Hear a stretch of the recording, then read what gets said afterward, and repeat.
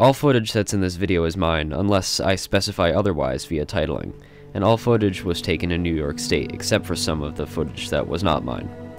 I had also edited most of the footage that was and was not taken by me. When people think of New York, they typically think of skyscrapers, electric billboards, homeless people shitting in cardboard boxes, and high crime rates, but that only describes a tiny portion of the state. The rest of it mainly consists of farmland, meadows, forests, and mountain ranges. When people think of animals that are native to New York, they usually only think of Governor Andrew Cuomo, and let's be honest, nobody actually likes that douchebag. But when I think of animals that are native to New York, I think of snakes, because they're obviously my favorite. This state isn't really known for its snake population, of course, but that's why I'd like to inform you about it.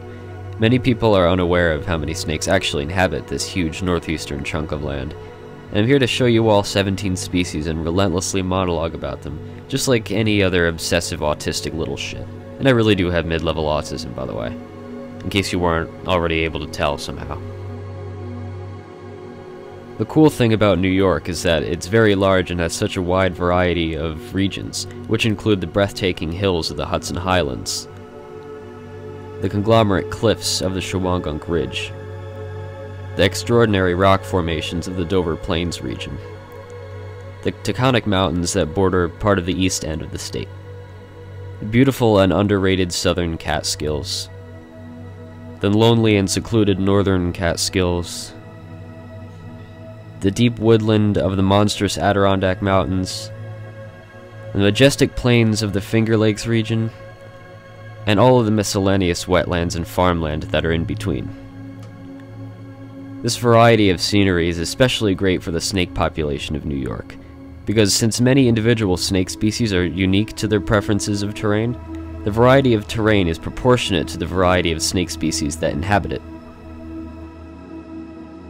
The common garter snake seeks out no particular setting, as long as it can access food, shelter, water, and proper warmth. This, and the fact that its diet is so diverse, are why it is New York State's most common snake species. Fish, earthworms, frogs, tadpoles, slugs, snails, and small rodents are all on the menu for the common garter snake, and its tolerance to low temperatures is remarkable. I've even seen one that was active during the early spring while it was still roughly only 40 degrees Fahrenheit. They're rather small on average, but I've seen a few individuals that measured up to approximately 3 feet in length. Common garter snakes are divided into several subspecies, and 2 of which are native to New York, the eastern garter snake and the maritime garter snake. The easterns are significantly more common, and the yellow stripe that covers the middle of the dorsal side of the snake is brighter on them, whereas on the maritime is rather dull, and there's a difference in the head shape as well. But the most significant visual trait of the maritime garter snake is the bold brown checkerboard pattern. Easterns have the checkerboard pattern as well, but it's significantly more difficult to detect. Eastern garters are thought to be a complex of maritime and other common garter snake species. By the way, no footage of the maritime garter snake was shown here. These are all easterns. I obtained no footage of any maritime garter snakes, nor could I find any good footage of them on the internet. The common garter snake is found in all regions of New York State. It's a fair presumption that the northern water snake is the second most common snake in New York State. They're rather large, measuring up to approximately 4 feet in length, and they prefer to inhabit bodies of water, which can be ponds, rivers, lakes, anywhere else that consists of its— Will you shut the fuck up, please? The wind, it won't stop blowing. Which can be ponds, rivers, lakes, and anywhere else that consist of its diet. They feed mainly on aquatic animals such as fish, frogs, newts, and tadpoles, but they're fully capable of eating rodents as well. The northern water snake is very defensive in comparison to a lot of New York's other snake species. If it's caught, attacked, or stepped on, it will musk and struggle to get away, but it will probably not hesitate to bite the living shit out of you. The saliva of water snakes has mildly anticoagulant properties, yet it isn't dangerous to a human, just annoying. They're native to the majority of New York State, lacking populations in most of the Adirondacks and some of the western parts of the northern Catskills.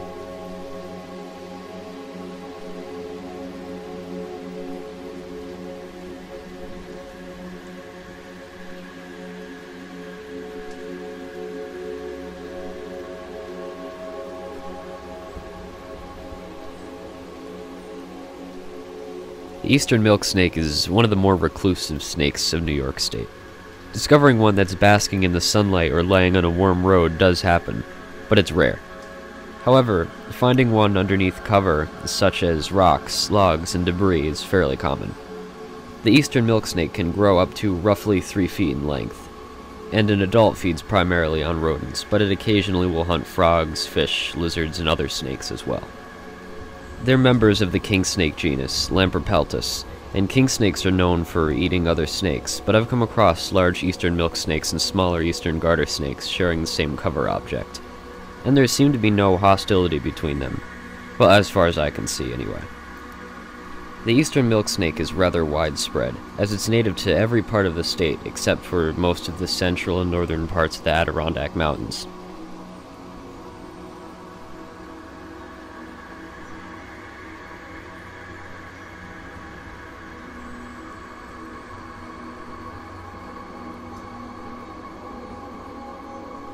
The eastern black rat snake is the longest snake of New York State, measuring up to circa 6 feet. Adults are primarily black with some white or gray areas, yet they're born with a pattern that slightly resembles that of an eastern milk snake. Some individuals are rather docile, whereas others don't take any shit from anybody. There doesn't really seem to be any consistency in their temperament.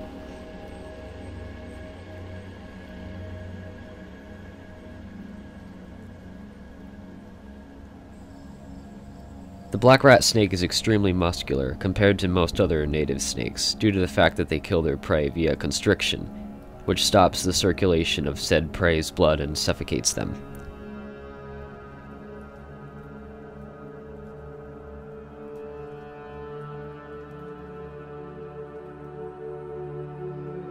They seem to prefer to inhabit wooded areas as they tend to climb trees, but they can also be found on farmland, in fields, and even suburban areas.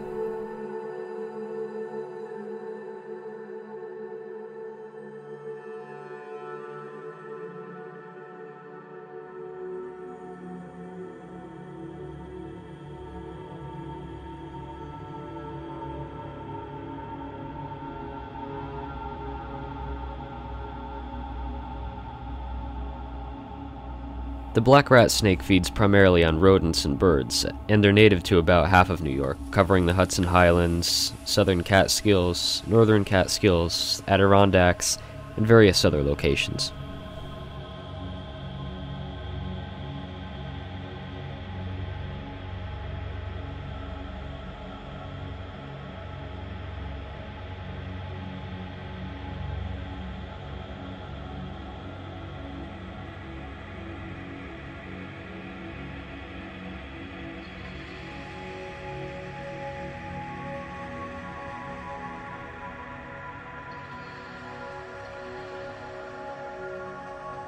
The northern black racer is the fastest snake of New York State, and for that reason, fleeing from a threat serves as a very effective defense mechanism. But if it's caught, it will not hesitate to bite. They are, by far, the most violently defensive snake species of New York, as they bite more than any other. Most snakes will calm down after being handled for a certain duration, but the northern black racer never seems to stop biting, and their teeth are rather large for a snake. They prefer to inhabit mountains and areas that are near bodies of water, but they can also be found in a variety of other types of habitat.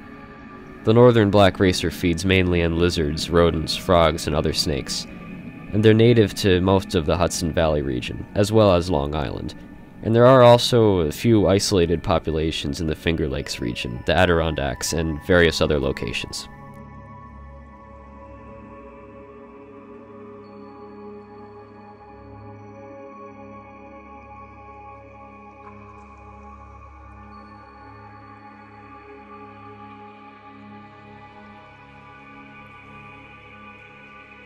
The DK's brown snake is one of New York's most docile snakes, as it seems to never bite in defense.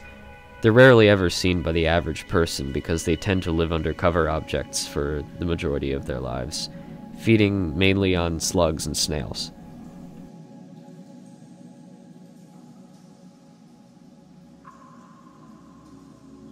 The DK's brown snake is very small, measuring up to approximately 12 inches in length. They prefer to inhabit fields, woodland, and many other types of habitat that contain lots of cover objects, such as rocks and logs.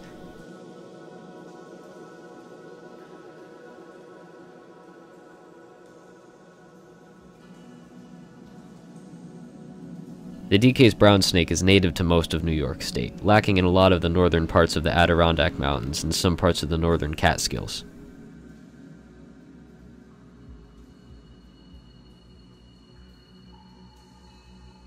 The northern red-belly snake shares a lot of traits with the DK's brown snake, such as its habitat preferences, tendencies to be under cover objects, temperament, and diet.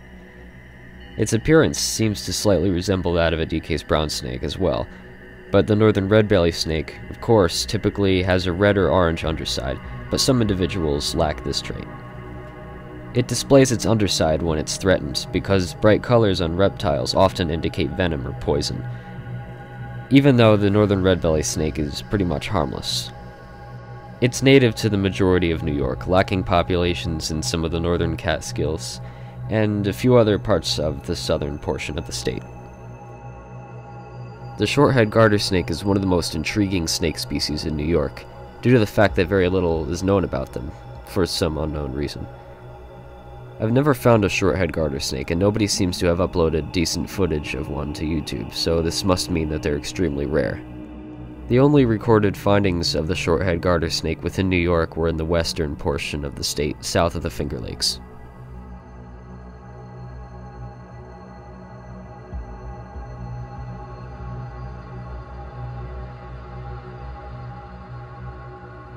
The ribbon snake closely resembles the common garter snake, and even though many people state that it isn't actually a member of the garter snakes, it is of the garter snake genus, Thamnophis, and I consider anything that's a member of that genus to be a garter snake. There are two subspecies of ribbon snake in New York State, the eastern ribbon snake and the northern ribbon snake. Aside from the bright stripe, the northern ribbon snake's dorsal side is usually mainly black, whereas that of an eastern ribbon snake is brown. Ribbon snakes feed mainly on fish, frogs, and other aquatic life, which is why they tend to inhabit bodies of water and the surrounding habitat.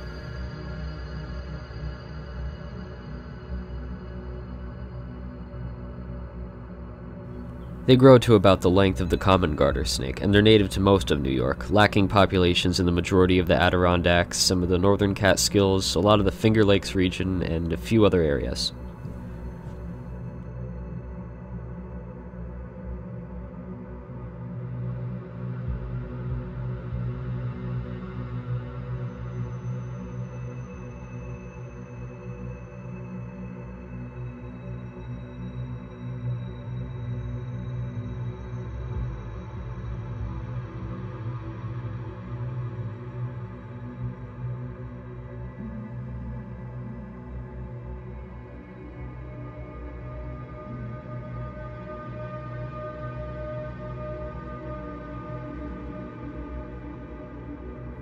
The northern ringneck snake is one of the most vibrant snakes of New York, because even though its dorsal side is gray, it's very iridescent, and the underside is very bright and high saturation orange or yellow, which, just like the northern red-belly snake, is used as a defense mechanism.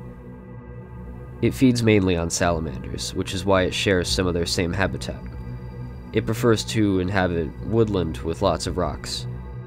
They tend to stay underneath cover for the majority of their lives, because their skin is rather fragile compared to most other snakes, and they prefer to be underneath shale as opposed to any other form of rock, and they prefer the soil to be soft and rich as well.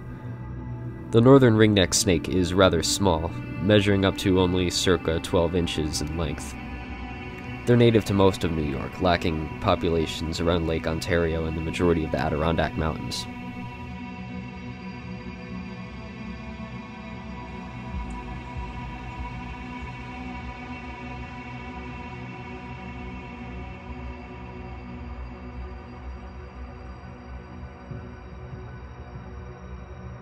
The eastern worm snake, just like the DK's brown snake, northern red-belly snake, and northern ringneck snake, spends most of its life under cover, as it prefers to inhabit woodland with lots of rocks and logs.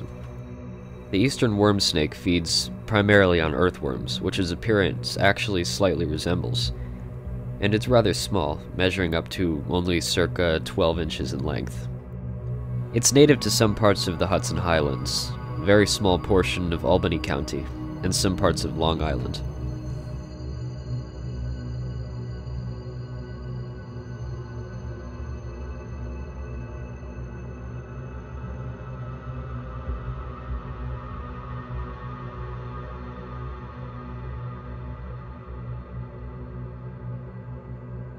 The queen snake, being endangered, is one of the rarest snakes of New York State. Interestingly, they feed only on recently molted crayfish, which is mainly why they inhabit only creeks and rivers, typically with fast currents and lots of rocks. They're rather small on average, but they can be as long as about 3 feet. The queen snake is native to a few rivers and creeks in the western portion of New York.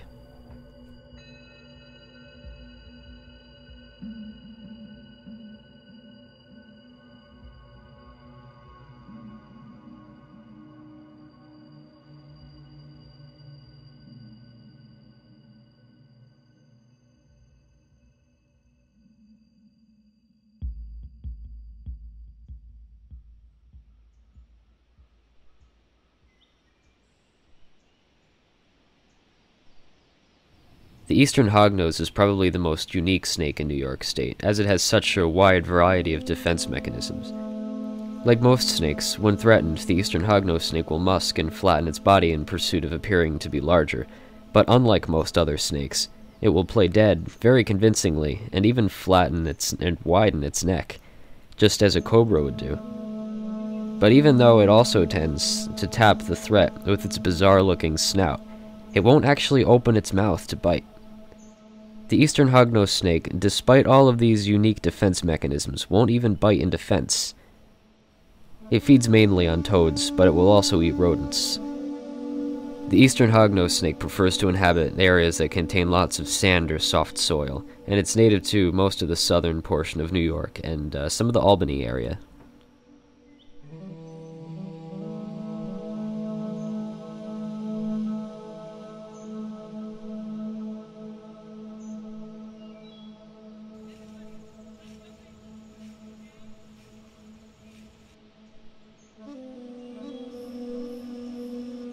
The smooth green snake is the only snake of New York that's green, and needless to say that they're actually really difficult to find because of how well they blend in with the surrounding vegetation. They feed mainly on crickets, grasshoppers, and caterpillars, but they'll also eat spiders, centipedes, slugs, snails, and small amphibians.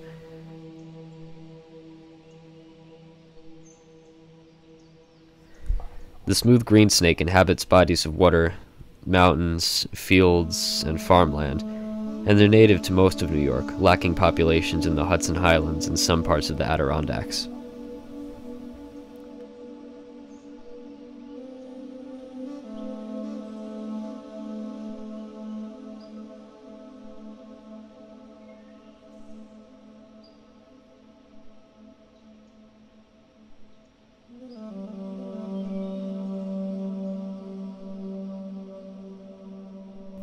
There are 3 venomous snakes in New York State. One of them is the eastern Massasauga rattlesnake. The eastern Massasauga is the only endangered venomous snake in New York, and there's actually very little hope for the survival of their native populations, unfortunately. They feed mainly on rodents, but they'll also feed on frogs and other snakes as well. The eastern Massasauga inhabits fields and swampland, and they're native to only a few small areas in the western portion of New York.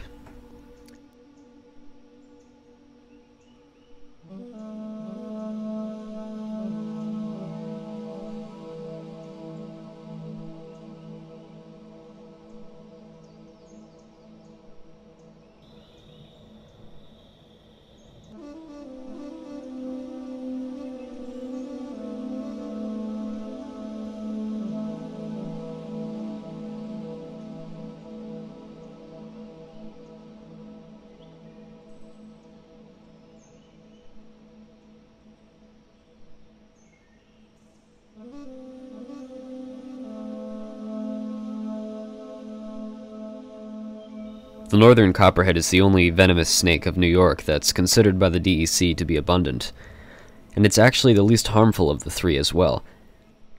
A bite from the northern copperhead can kill a child, an individual that's allergic to the venom, or somebody that has a preposition to blood-related medical issues.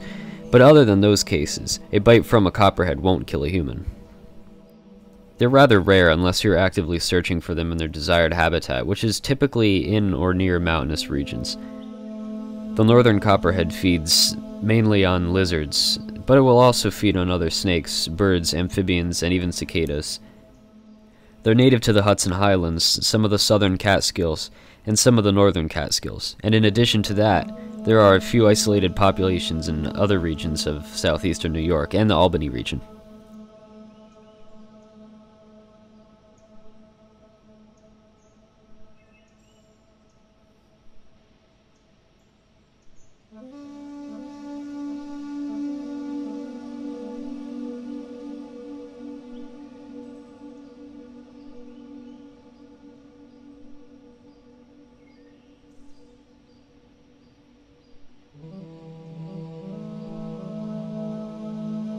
And the timber rattlesnake is the only one of New York's 3 venomous snakes that I was able to entirely film for this video. And since they're commonly poached for their skin and for the pet trade, none of the views from the mountains that are included in this video are associated with the findings of these rattlesnakes, as I always keep from sharing the location of rattlesnakes and copperheads.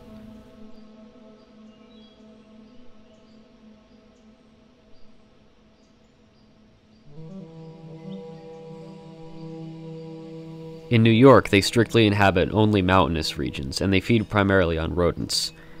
The timber rattlesnake is, in my opinion, the most interesting snake of New York, due to its unique behavior. Like all other snakes of New York, they'll spend the winter underground below the frost line, but what's interesting about the timber rattlesnake is that they have a very specific and unique yearly routine.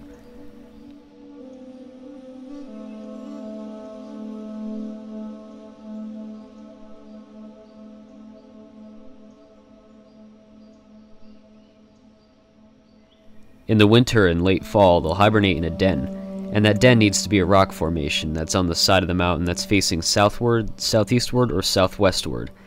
And the rattlesnakes seem to choose one of the same small number of dens per mountain each year, except for a few individuals that stray from the rest and choose their own.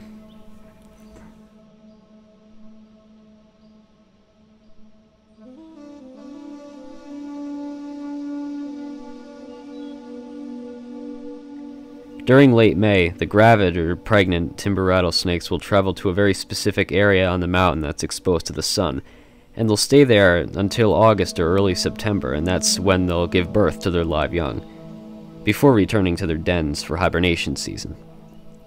Timber rattlesnakes can reach circa 5 feet in length, and they're native to the Hudson Highlands, southern Catskills, northern Catskills, few areas in the Finger Lakes region, some of the eastern portion of the Adirondack Mountains, the Dover region, and one small isolated population that's somewhere in Montgomery County.